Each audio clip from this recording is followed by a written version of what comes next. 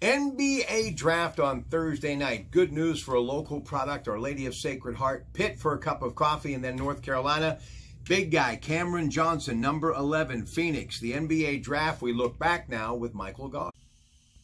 Thanks, Rob. Yeah, a huge accomplishment for Cam Johnson, who formerly played at Pitt, then went to UNC. The first WPIAL player picked in the lottery since 1997, so a big accomplishment there. And really a solid player. A lot of people thought he would fall in the 20s in the first round, but Phoenix liked him at number 11, so congratulations to him.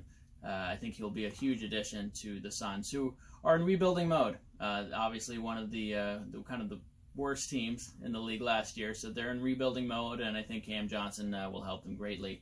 As far as the rest of the draft goes, obviously Zion Williamson, slam dunk pick and number 1. Everyone knew he was going number 1. So a big piece for the Pelicans, who just made a huge trade with Anthony Davis going to the Lakers.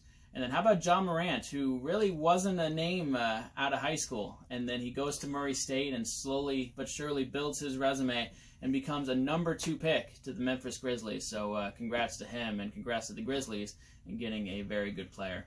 Overall, a very solid draft, and it's going to be fun times now with the free agent season coming upon us in the NBA.